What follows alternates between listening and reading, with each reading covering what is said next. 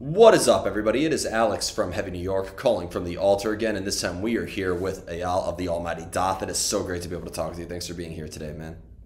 Likewise, thank you very much for having me. It's a Yeah, pleasure to be here. it's an honor to have you here, man. This new album, The Deceivers, is absolutely kick-ass, and it's been 14 years since we've gotten the last Dååth album, since the self-titled one. So was this intended to just sort of be the sequel to it, or continuing in that vein, or was this meant to really be new, uncharted territory and a new beginning for Dååth? Both, both. I think that if you're keeping it pure and honest artistically, if you're in the same place 14 years later, that's weird. It's weird. Like I don't understand it. Like when I just like on a personal level, when I meet people who are into it's not the same as like still loving something from the past, but are like still in the same headspace that they were in 14 years ago. Like, people we went to high school with who were still in that headspace. Like that was the best time ever. Like they haven't moved on from that. Like that's kind of how I would see if we were to recreate the sound from back then. It would be kind of equivalent to that, but on a musical level.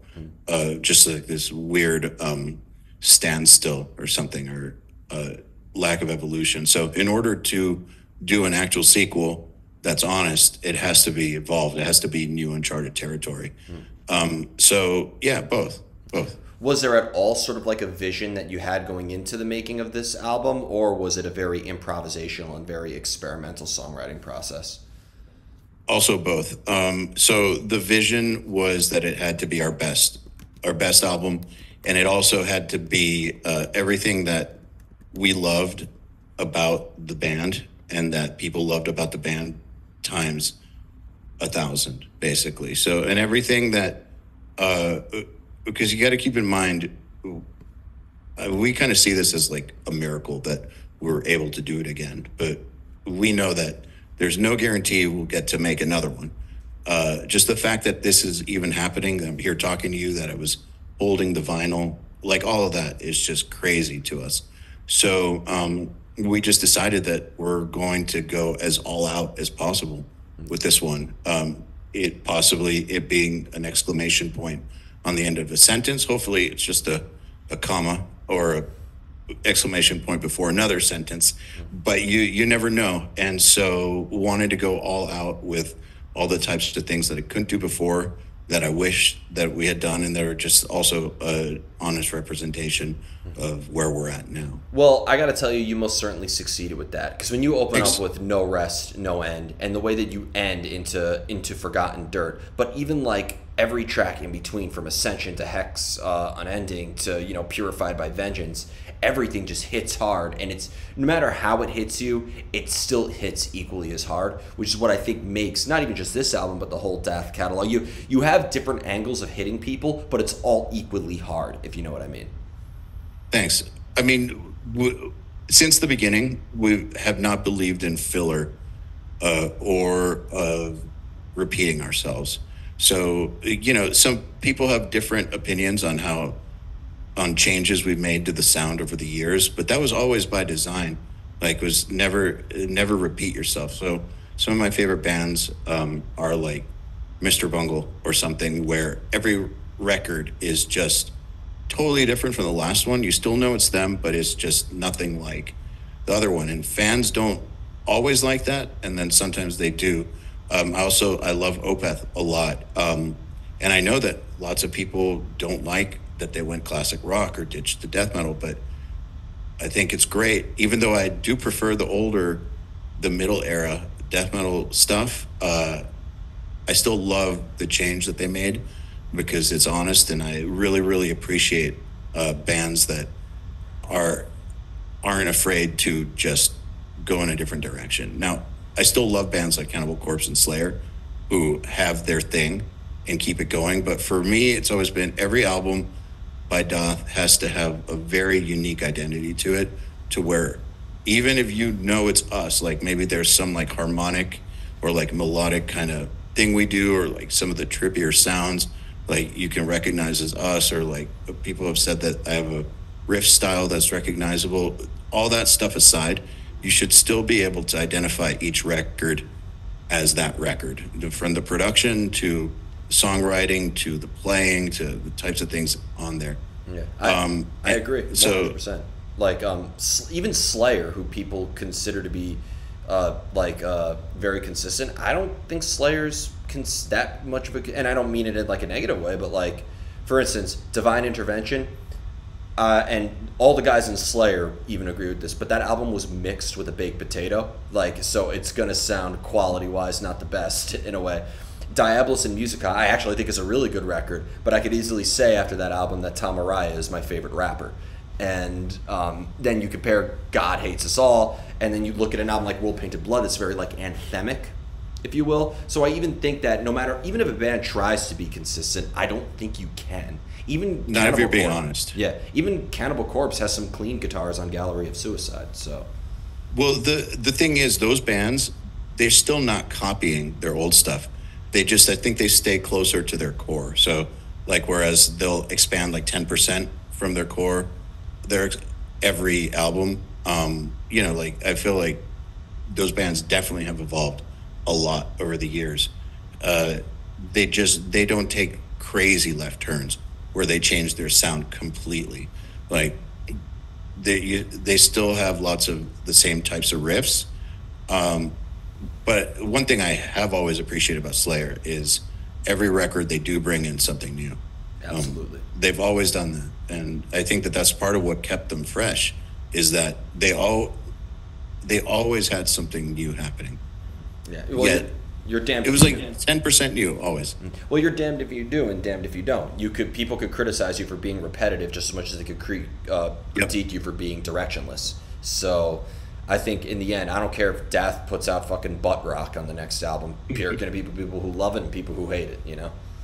Yeah, which is why you shouldn't worry about what other people think too much. Like, it's dishonest to say, when someone says they don't care at all, like, I just don't think that's possible. No, it's not. But to let it sway you too much, I think, if you let it sway you too much, it's a fool's errand, because, like you said, you're damned if you do, damned if you don't. You try to please one person too much. First of all, you don't even know if you're going to succeed in pleasing them, because you don't actually know what their sensibilities are, what their tastes are. You're guessing.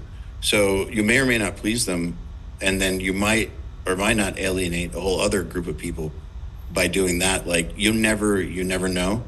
So it's better to just kind of be true to yourself and if I was worrying about pleasing everybody in the interview world, already half of this interview would be cropped out by now. Like, I think it would start off, we're here with Death, have a good day, everybody. Like, and that's the end of it. But speaking of looking back at the past, though, we do have to look back, because this year just marked 20 years since the debut of Death. And Futility, I think, is still aged like fine wine to this day. Still a fantastic album. And I think just like when we move on from the Hinderers to the Concealers to the self-titled to this, it really represents you guys hitting the ground running. Just with your entire life to make your first record, what was the thought process behind the making of Futility? And how has the evolution exceeded since then?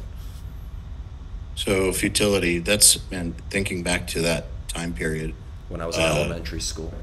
Yeah, it was hazy. But like lots of the same elements that were present then are present now, in that, like, the still into trippy dark sounds, still into no rules on the writing.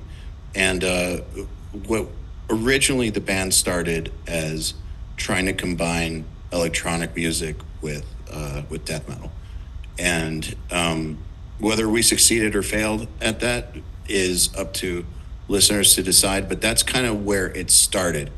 It was Divinium Insanus before Divinium Insanus, and it was actually good. You said it. But also, I was talking about this with Dave Davidson on the podcast. At that age, you're very much in experimental phase of your life. Like, as a musician, like, there's a phase where you're trying to figure out who you are, and you earlier Revocation, they did a lot of stuff, according to him, that he wouldn't do now because he was still finding himself. And you can hear that in Futility. Like there was we were starting to figure out who we were. I was starting to figure out who I was as a writer and a musician, but there were like paths that would go down experimentally that I wouldn't go down now. But the thing that's remained consistent is the willingness to go down the paths and see what happens, and let it come out the way it's going to come out. That is still how the Deceivers was written. Like there was no set idea other than, like I said, it's got to be better, and it's got to be like over the top. But when it comes down to like actually making it in the moment, it's exactly the same. It's just sitting down with a blank DAW screen and a guitar and making stuff, and then liking or not liking what you're hearing. And when you like something, pursuing it. When you don't like something, ditching it. Like that's identical. So the only thing that's changed is where I'm at mentally. Yeah. Well, I mean, the world itself always changes. We always change. What you create, I think the benefit of an album is that doesn't change. When you put that out, that's what we're hearing. And Yep. you know, your attachment to it can change. The songs can mean something to you differently. But I think in the end, like, an album is representative of a space and time, and it's representative and I think it's also a good representation of how time is relative. For instance, I was a late bloomer with Dååth. I wasn't listening to that album. I wasn't listening to Futility when I was just entering fourth grade. But like, that's good. But like, so that album doesn't take me back to 2004. It takes me back to around 2015 when I started getting really into death metal. Like, and for all your albums, pretty much, this is the only album that's going to take me back to the year that it came out. You know what I mean? That's wild to think about, but that makes sense. Like, I mean, music's great in that way. In that, unless you're trend hopping, it's pretty much timeless. It's only not when you're trend hopping, because you can associate a trend with an era. But otherwise, people will discover older music at any time, and I think that's wild, and that's why, like, thinking about my headspace, it still doesn't. I still am not sure how that relates to the listener's headspace, just because 2015 we were already in a hiatus. Right? Like, we had already made self-titled, and by 2015, I was sure that this was over forever. So it's like wild to me thinking that someone discovered it, like the beginning of it, when it was already dead. There's been a lot of bands I've gotten into that are just not around. My favorite black metal band, Life Lover, that band is never coming back, and I discovered them maybe 10 years after their original songwriter passed. So, like, it really, I think, again, music is the best representation that time is relative. Forget about anything that fucking Einstein said. It's music that proves that. Well, yeah, and if you look at older music, the feeling that is in it is just as relevant as now as it was then. And the sophistication in it, like, if you look at some like orchestral music, or just some of the melodic and harmonic content and like stuff like by the Beatles or something, that stuff is sophisticated, super sophisticated. No DAWs, so they're just going off of whatever knowledge they had and wherever their ears took them. And it's just as sophisticated as modern music, and it hits people the same way, it just goes to show that whatever the through line is for music is independent of the era it's from, I think. Yeah, definitely. But when you are working on something for a long period of time, because I feel like your music does really capture a moment and an emotion. But if you're working on a song for days or weeks, maybe you track the guitars, but it's a while till you get drums or vocals.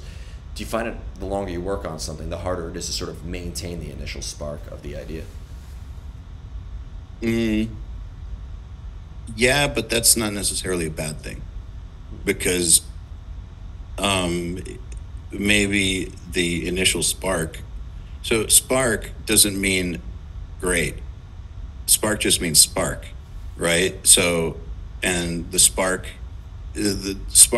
can last, or they can fuel a fire that lasts long or short. And so like it's always different.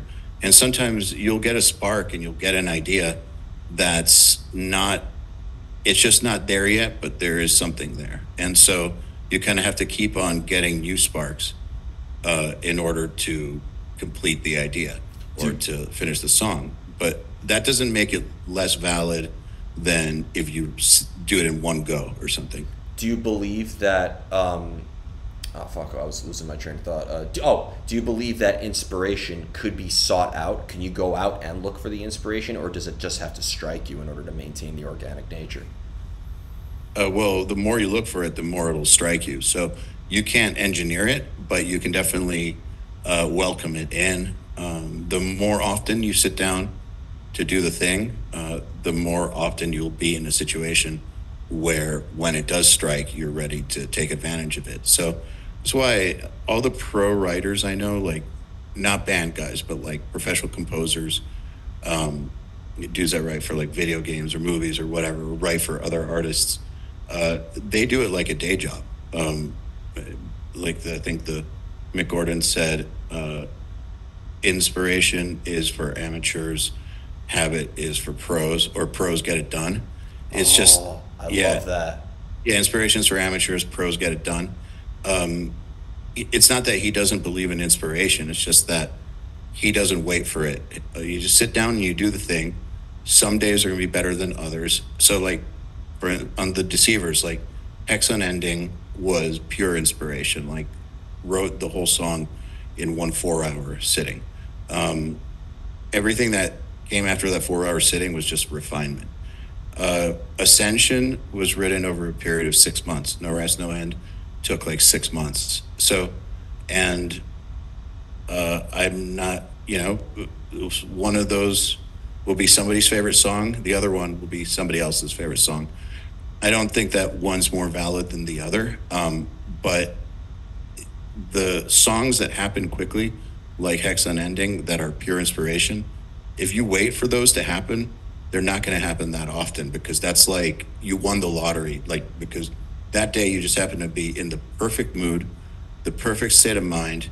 Like, your hands felt great, like your ears were great, like you were in like a way to some sort of level of understanding where you knew what to do with the ideas and no one was distracting you. Like, there's all these things that have to happen, that have to come together, just like perfectly for that to happen, and you can't wait for that. No. You just have to sit down and do the thing. Well, a tattoo artist I know told me that if she only tattooed when she was inspired, her bills wouldn't be paid. So Yeah, exactly. yeah, like I do like that idea that inspiration is for amateurs, pros get it done. That is I might tattoo that on myself when I go back to the shop. So this Dude, might it's the truth. I think that someone who doesn't do this stuff for a living might hear that and be like, that sucks. Like, isn't it about the art? And it's like, yes, it is about the art. That's exactly what it's about. You're not letting the way you feel in the moment prioritize whether or not you're going to do the art. Like, the art is going to prioritize. yeah. It's going to be prioritized. You're going to do it no matter what. Yeah. Well, the feelings that I've always said that when feelings are sometimes the fuel to your fire, you could sometimes become victimized by your own product in a way where Totally. either you succumb to madness in the process, so that therefore the concept of composition and form goes completely out the window, or you're so hooked in your own emotions you just end up pestering and pandering to them and not getting anything done, as you said.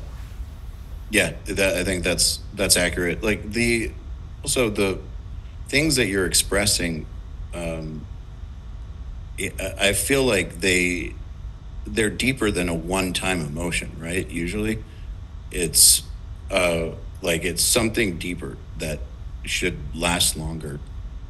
then I feel good about this thing right now. Yay. Or I'm sad. I watched a sad movie. I'm sad for 15 minutes. Yeah. Like, it's deeper. It should be deeper than that. And it should be stronger than how you feel for like an hour or 2 hours. You know, as an artist, I create things on impulse plenty of times where I don't put thought into it. I just like to go into it, and I just want to exercise. You know, the process is what I do it for. So I just feel the exercise. Cool, I got this painting done. May not be the best quality, but I got something done that day. And then, you know, but I'm aware of it. And therefore, like, I know, okay, I'm going to do something with more forethought and plan it. So there is a duality, too. You can go back and forth. I know, you know, take a band like Slipknot, for example. They were always fucking chaotic at what they did. They were puking in their own mess and beating the shit out of each other on stage. But there is professionalism involved to get the technical proficiency that they do on paper or on CD. Totally. But with what you just said of, you know, sometimes it is like a feeling in the moment, sometimes it's planned out.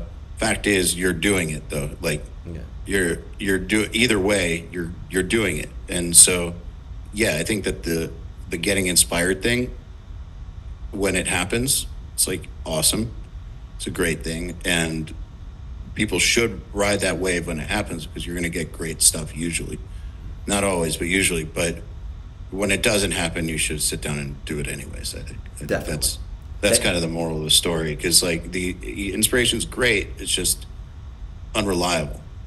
I love that. You were giving me some of the greatest questions. I ask these questions. These are usually questions that I always have like stockpiled for many of the artists I interview, and this was some of the best answers I've gotten. So for real, thank you. Like, I think a lot of artists needed to hear this too. And I just was curious too, because Dååth, I feel like, is such a thought-provoking death metal band in a way. Not to pigeonhole you guys, but like, I think with the style that you have, it's brutal, it's in your face, but there's a lot of, I don't know if it's within the vocals or the lyricism or what's in your riffing style. Your music doesn't make me headbang. It makes me go in my own head and think of different things. Do you approach things from a conceptual standpoint where maybe lyricism or an experience maybe helps guide your hand with regards to the songwriting? Or do you need music or need like a structure before you could say this is what the song is about and this is the conceptual meaning behind it? It's all feel and sound first. The concept comes later. I mean, so there's like a general like concept soup, I guess, at the beginning, which is like some very general thoughts on how we're feeling about things. Like, what are we pissed off about? Like, what's going on? But it's never too deep. Like, it's never too deep. Like, this is going to be about this. All right, let's go write about that. It's never ever like that. It comes from, like, I think of it as like pre-language, and it's not very intellectual. I think there was a lot of intellectual work that went into developing the ability to make music. You know, studying it, practicing it, studying production, like that takes a lot of intellectual work. And then once you have something, once you've gotten through the inspiration phase or the initial phases, sometimes editing it or like chopping it up or figuring out how you can make it better, that can be intellectual. But the origins of it are very, very vibe and feel oriented. And I feel like you got to trust your instinct.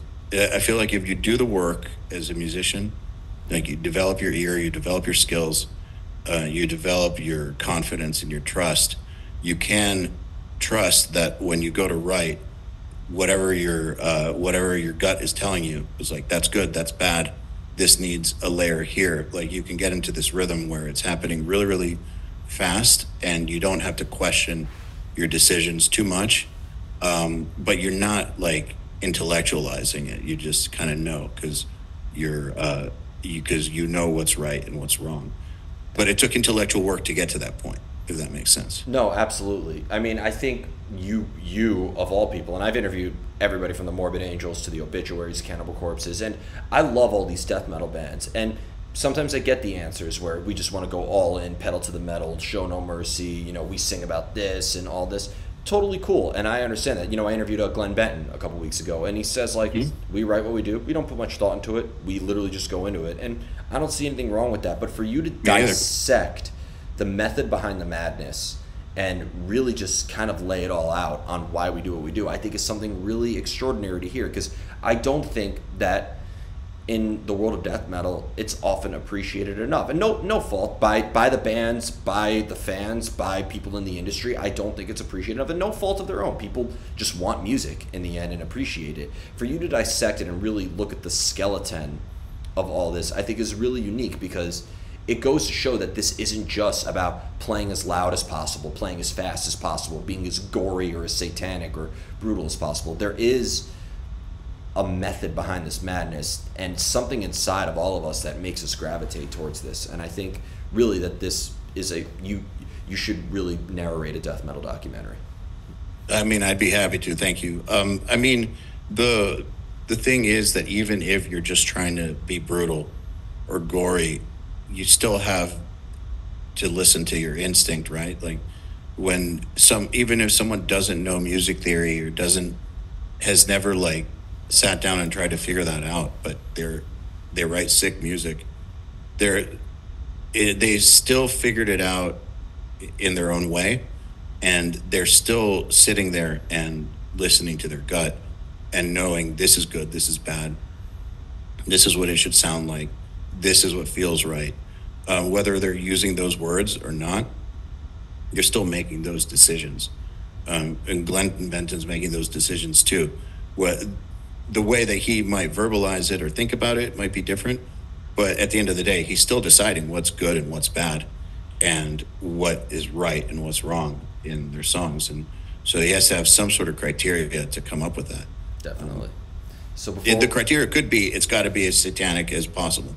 There you go. And I think, or the hatred or intensity behind it. Yeah. I fucking love Deicide. But anyway, before we go, I want to thank you so much for your time today, and most of all, just thank you for coming back and delivering just an absolute brutal beast of an album. Just with the Deceivers coming out, is there just anything else you'd like to promote, or anything else we could be expecting from Dååth in the near future? Hopefully more albums. We have another music video coming for another one of the songs. Hopefully there will be touring, but really, hopefully what we can all look forward to is another album.